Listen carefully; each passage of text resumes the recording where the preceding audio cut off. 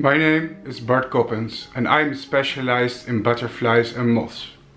I have one of the coolest jobs in the world. I work with butterflies and moths, and today I'm going to show you a tutorial of how to feed butterflies by hand in captivity. Are you interested? Then stay and have a watch. I bet you really like the plate that I picked for this video. It's quite fitting, isn't it? So now I'm going to make the mixture that will feed my butterflies. I start off with taking some honey. Make sure it's natural honey and not some synthetic nonsense from China. Real, and I hate to use the word organic, but real organic honey. So just throw the honey on a plate. The butterflies will really like this, but it's too thick for them and too sticky to drink. Plus, pure honey is not going to sustain their life. Butterflies need liquid food, so I add some water. The water will dilute the honey, but also give them some very important hydration, because you cannot feed them pure sugar syrup. You have to blend it. So I just usually use a spoon or fork to mix the honey and water until you have about 50-50 honey and water solution. That's really fine for them. Makes it easy for them to drink if it's not thick, pure honey. Dilution is actually really important for the solution. So if it's too thick, it's not going to be healthy for them. So you don't want to put your butterflies in there without giving them something to walk on. I put a paper towel in there. Now it absorbs some of the solution, which is good. Because if you let a butterfly just walk in a sticky sugar, honey, water solution, then its feet will stick together, its wings will stick together, it will get stuck. Last but not least, I will add a little bit of salt. A very little salt, bit of salt. It is very important to not add too much, because too much salt can kill butterflies. Just add a few grains of salt, that's it. Not more, not less. Okay, let's get started. So here I have the plate, and today we are going to add our first hungry little butterfly. Well, it's not little.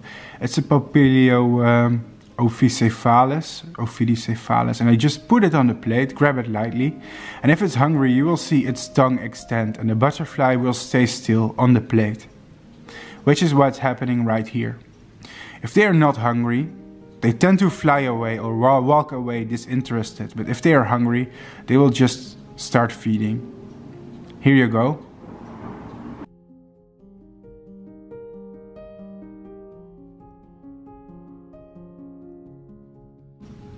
Butterflies don't have a mouth like other animals that can chew.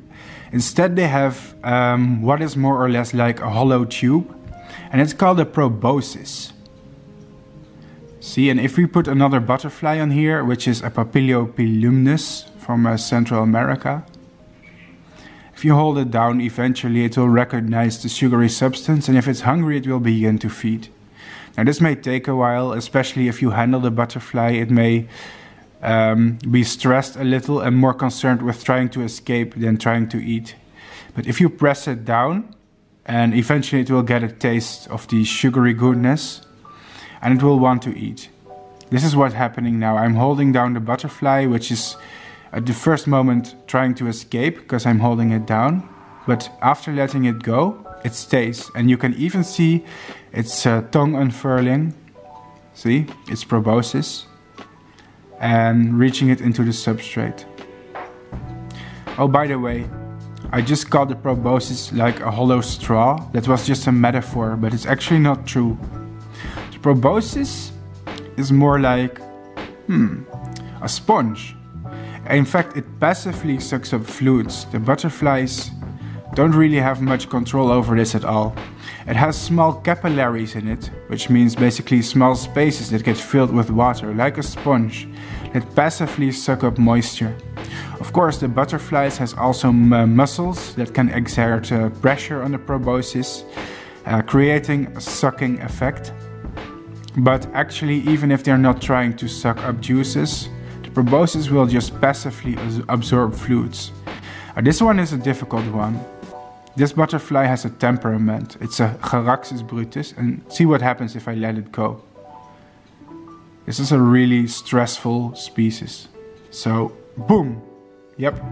Now, this may take several tries. This is a difficult customer, but eventually, if you properly handle it, put it down on the plate, make it relax a little bit. It will struggle at first, but when it gets a taste of the solution, it will start to drink.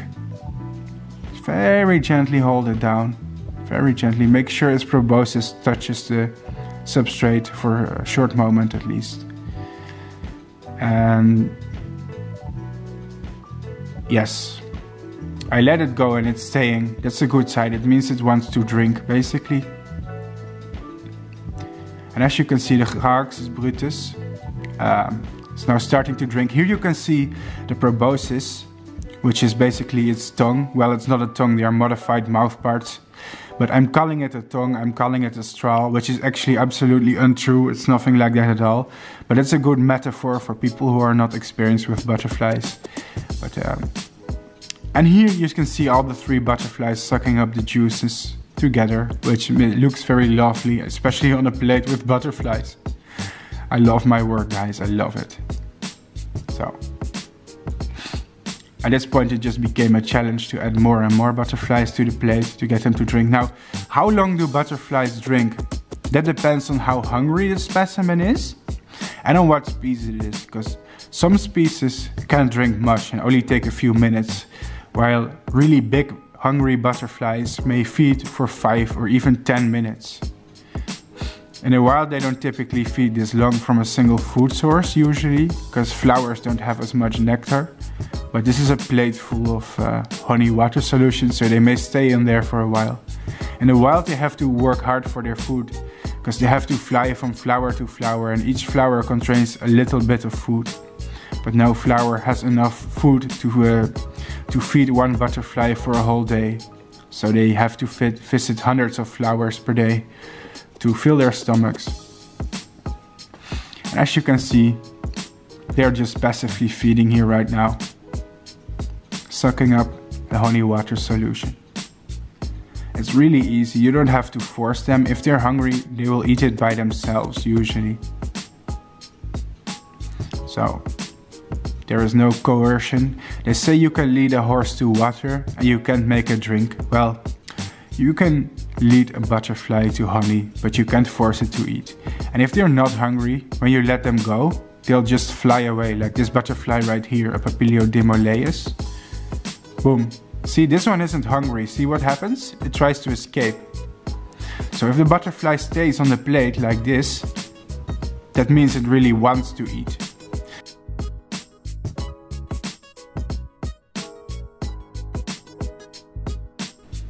You're probably wondering why I added a little bit salt to the mix. That's because the males of some species are attracted to salt.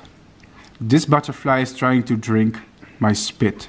Yes, that's right, some butterflies are attracted to sweat, spit and even urine, or basically all kinds of solutions that contain salt. So, a little bit of salt is good for them. Not too much, just a little bit of mineral. Oh, and by the way, every time I show a close-up of my mouth, people ask me what that spot here is in the corner. I was born with that, so don't worry about my health. It's just a curiosity. Every butterfly breeder has their own recipe for feeding butterflies, of course. Some like to go the extra mile and even add some nutrition to the solution, like proteins.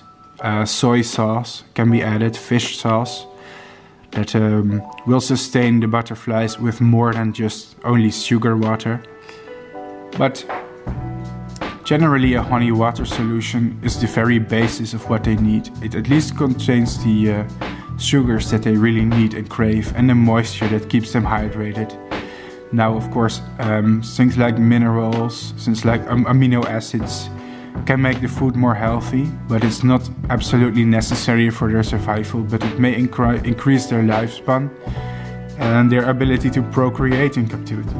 Especially males be able to produce sperm, they actually need salts and minerals, and sometimes certain amino acids. So they will not only visit flowers and fruits for sweet food, but they will also suck up, for example, fluids from even feces, rotting animal carcasses. Yes, it sounds very morbid, but these are very rich in amino acids, minerals, organic, basically all the organic compounds that nectar doesn't have in fermenting fruit. So, now you're probably wondering why I'm doing all of this. I work with butterflies, and these butterflies are actually celebrities. Take a look at this.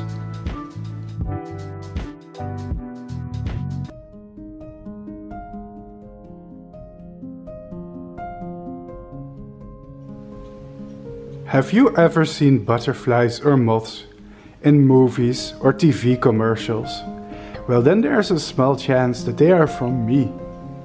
I have several jobs with butterflies and moths, and one of them is filming them or bringing them to companies that want to film them. So in this case, these butterflies were being filmed for a commercial. I do them for various purposes, and today they were in the studio trying to fly in front of a green screen. So that's right, my butterflies and moths are celebrities. So think of that the next time you see one on TV. Now, and of course, being the celebrities they are, I also treat them like celebrities. And of course, celebrities have to enjoy a good celebrity lunch.